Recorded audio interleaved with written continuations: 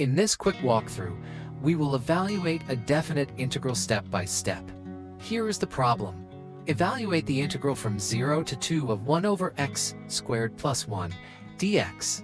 We will visualize the area, find an antiderivative, apply the fundamental theorem of calculus, substitute the limits, and simplify to the exact and approximate answers. First, the visual meaning.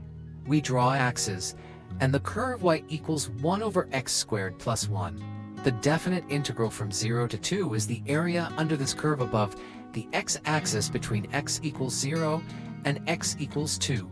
Think of the area as the limit of lots of thin rectangles that perfectly match the curve.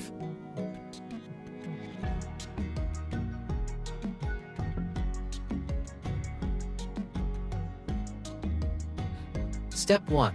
Find an antiderivative. The derivative of arctangent of x is 1 over x squared plus 1.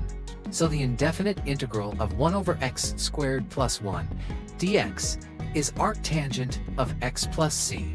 Step 2. Apply the fundamental theorem of calculus.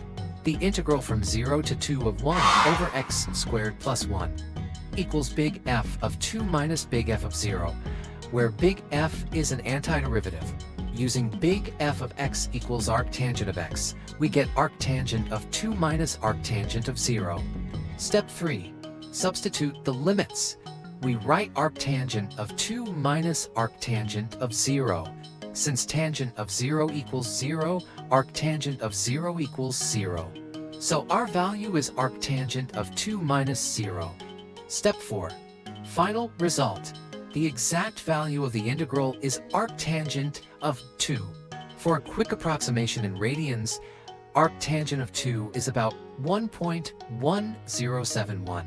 This numerical value matches the green shaded area from 0 to 2 under the curve. Recap.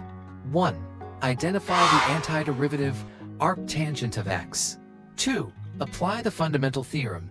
Evaluate big F of 2 minus big F of 0. 3. Compute arctangent of 2 minus 0. Answer. Arctangent of 2, approximately 1.1071. And that is the complete, quick, and intuitive solution to this definite integral. Thank you for watching. Tap like, share, and comment, then follow and subscribe for more quick problem-solving tips. Let's make math simple. One video at a time only on Myverse Maths.